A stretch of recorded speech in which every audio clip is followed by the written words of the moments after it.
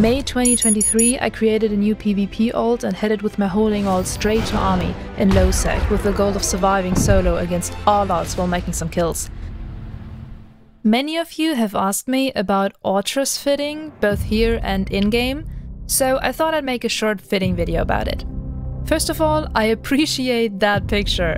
It perfectly reflects the dark soul of my character. In Germany, we refer to it as the Sensemann, the Grim Reaper, but I'm not sure if a Sensefrau, Grim Reaper woman, even exists. Perhaps it's only enjoyable for me, but how would she say? Who cares? Let's go on with the fitting. The fitting has some issues. The first issue is the tank. You always need to warp in at a distance and keep orbiting the target at that distance. I think an orbit range of 30 kilometers is okay. The second issue is the time it takes to reach a speed of over 6,000. So it's very important that you never warp too close to your target. The third issue is the price. It's quite expensive, and if you fly on the budget, I would advise not to invest. By the way, I've noticed a substantial increase in prices in EVE over the years, or is it just me? What are your thoughts? I would greatly appreciate it if you could share a few sentences in the comments below regarding the in-game price development. Always remember, a long web from a Loki or a rapier can quickly destroy your ship. Avoid engaging those ships. Here's the deal. To bring that ship to life, I used some shiny implants.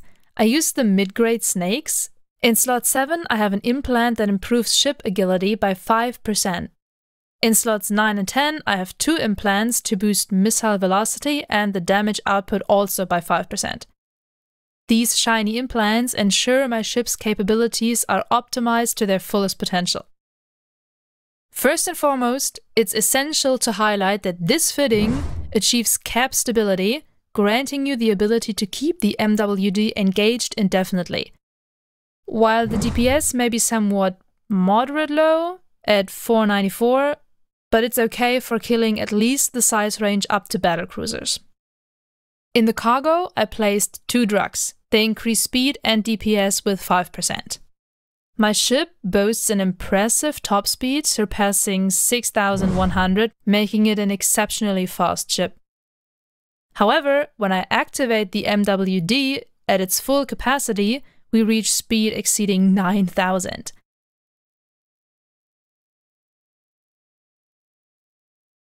In the rigs, I utilize 1 rig for increased speed and 2 rigs to enhance my power grid capacity. The power grid and energy recharge rate are the primary challenges in this fitting. I use rapid light missile launchers in my setup. While Tech 2 missiles, these launchers can fire up to a range of 41 kilometers, while Navy missiles allow for engagements above 50 kilometers. However, it's worth nothing that Navy missiles have a negative impact on DPS. My preferred orbit range is around 30 kilometers. The Tech 2 missiles are the perfect fit. Additionally, by using drugs, I can increase the DPS by an additional 5%. I fitted a core X-Type 500 micro warp drive, 2 Navy cap recharger, a medium cap battery, and a warp disruptor.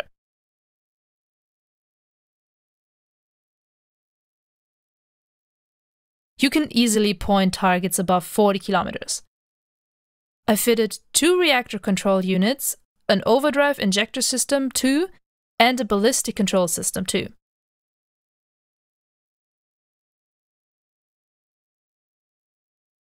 If you want to go for the higher DPS, you can use the Navy version, but the difference is not significant. It's more worthwhile to use Navy drones, as they have a greater impact and bring a bit more DPS output. At the moment, we run at 6,100, and if you want to increase the speed, remove the ballistic control system and insert a second overdrive system. If you do this, your ship will run 6,700 fast like hell.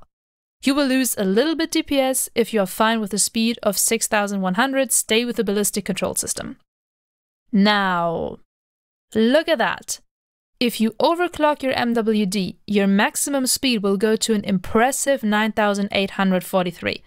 That's incredibly fast. And the fitting is cap stable, ensuring uninterrupted performance. Now, if you combine this with speed-enhancing drugs, your speed will receive an additional 5% boost, bringing this Orthrus ship to an astonishing 10,335 velocity. It's truly a testament to the immense speed this configuration can achieve.